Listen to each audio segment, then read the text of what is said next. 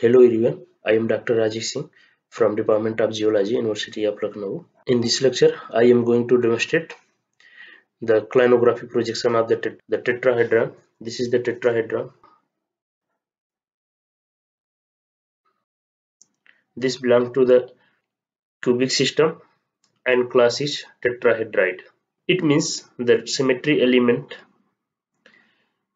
are different for the tetrahedron in comparison to the cube, octahedron, because they are belong to the normal class या Galna type class of the cubic system, but it belongs to the tetrahedrite class of the cubic system. Okay, the tetrahedra, as its name suggests, tetra means four, hedron means faces, so it consists of four faces, and all four faces are equilateral triangular faces. It is a closed form.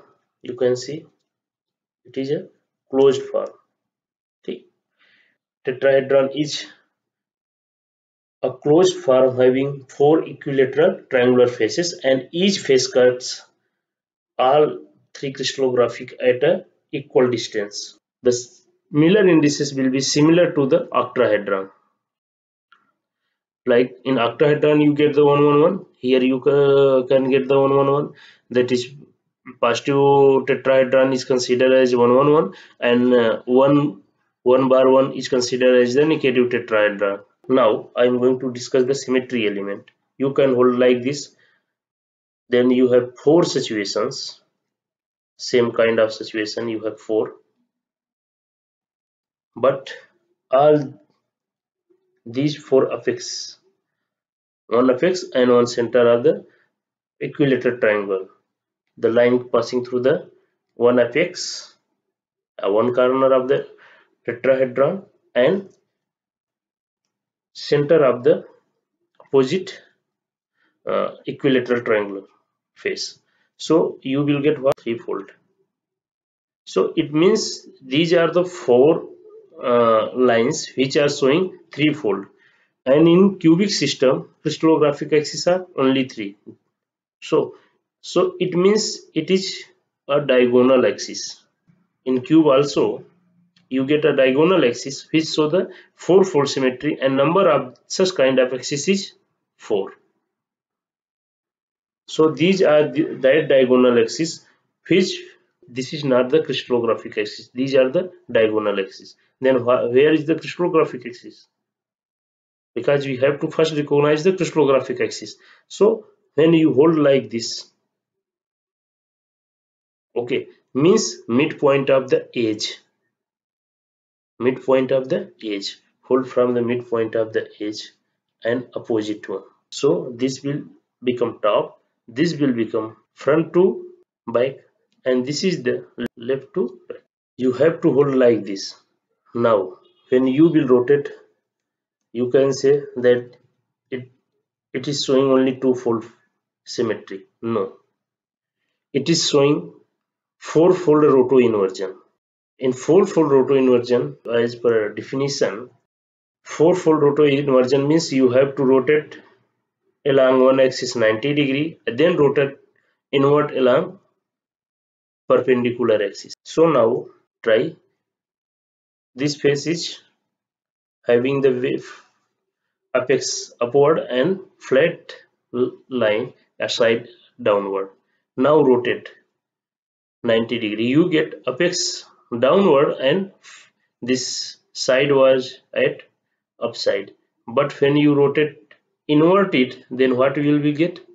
You will get apex upward and flat, which was the earlier one. Means after rotating 90 degree and inverting it, we are getting same kind of face. So this is called four-fold roto inversion. And how many axes are? 3. So 3 axes of the four-fold roto inversion. So these are the crystallographic axis.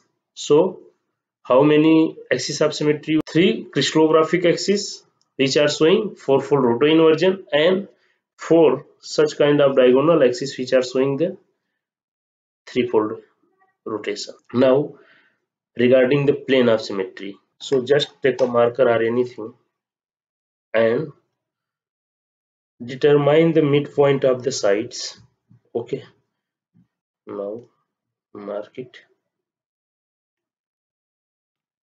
There are 3 points. Now join apex with the midpoint of opposite side. A plane will pass through the two sides and one edge. I am holding like this. Now you can recognize this line is going.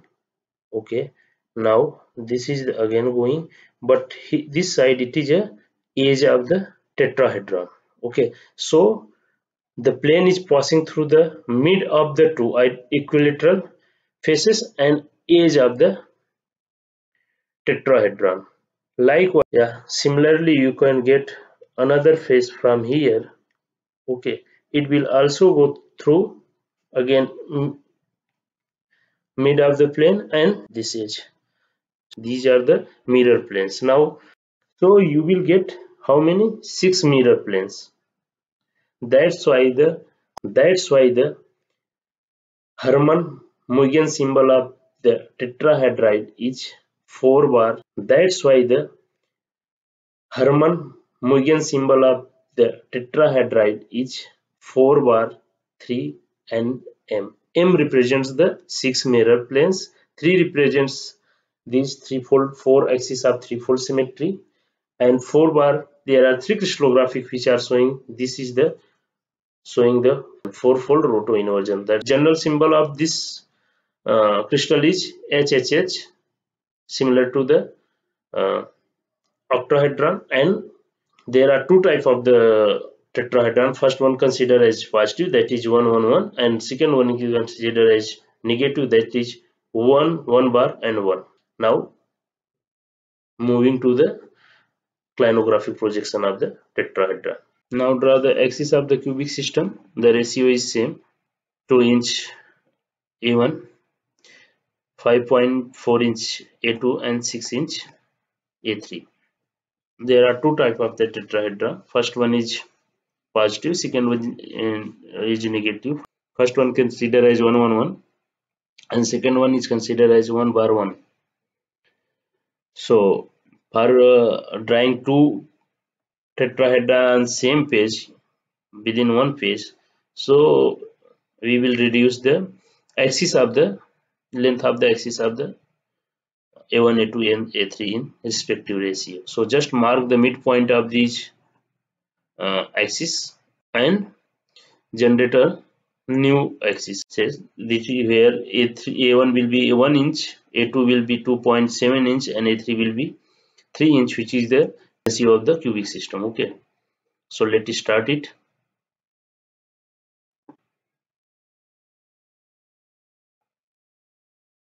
You have to draw two such kind of axis, one for positive tetrahedron, second for the negative tetrahedron.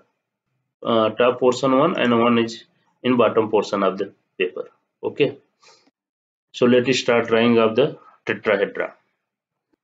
Now let us start. ABC are the A1 axis, DC is the A2 axis, EF is the A3. Similarly here also draw the one face of the 111 face of the octahedron, that is joining the all positive end of the all three axes. Okay, this is the face joining the positive end of the all three axes. Now join the this negative end also. Okay, so we have drawn two faces here. Now we have to draw the parallel lines. So this line passing through the A is parallel to the EC. Again, this line is passing through the C and parallel to the AE. Now this is passing through the E and parallel to the AC. This one is parallel to the BC, back end face edge BC, and parallel to the BC and passing through the F. Next one will be parallel to EV and passing through the D. Now we got 4 points, intersection points. These are the 4 intersection points. These are the corner of the octahedron. So now join these corner.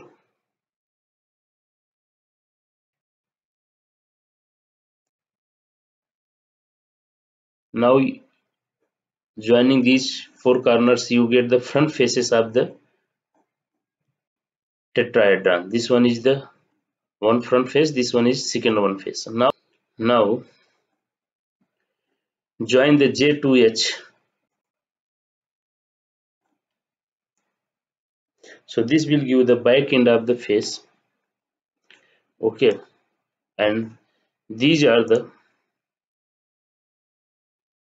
front face of the tetrahedron, and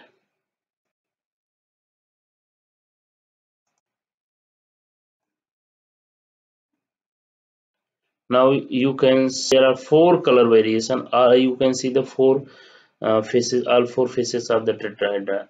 Face only IJ, GJ is front face, and IHG is front face. Y face is JHG and IHJ. So, and for the Miller indices, this face, which one? IHG, you can see it intersect here A1 axis, here A2 axis, and this side A3 axis. So the Miller indices of this face will be 1 1 1.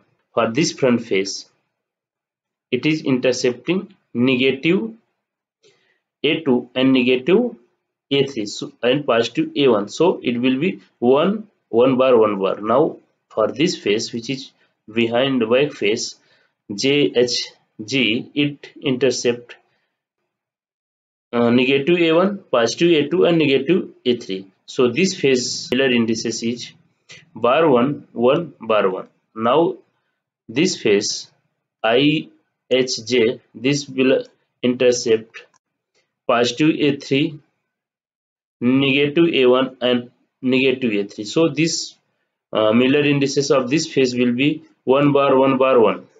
Now let's start drawing the negative one. Similarly,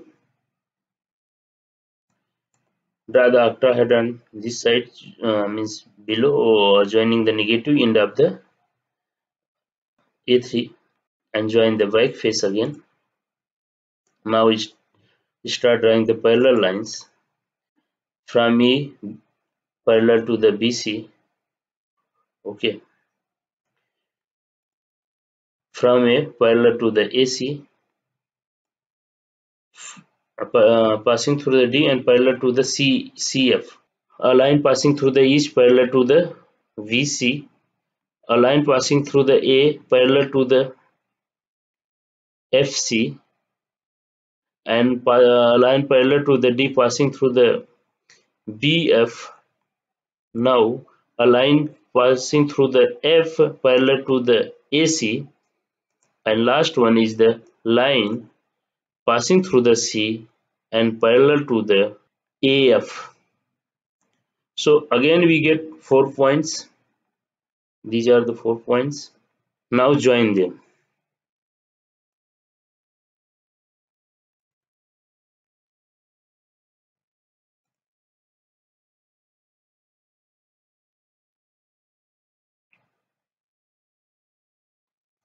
So these lines, red lines only join these points.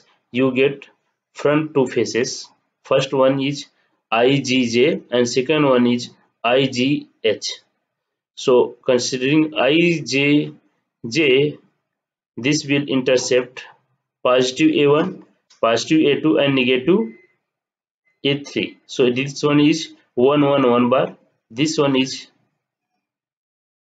face is intercepting negative A2, positive A1 and positive A3. So this one is 1 1 bar 1. This now join a line from J to H.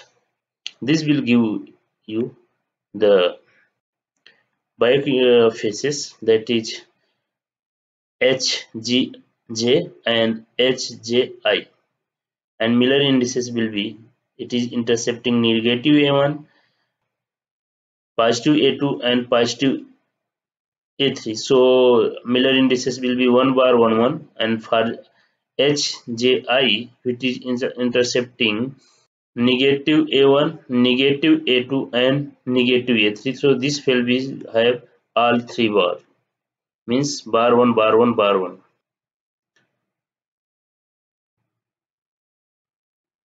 These are the faces, four faces of the negative tetrahedron. Thank you for watching.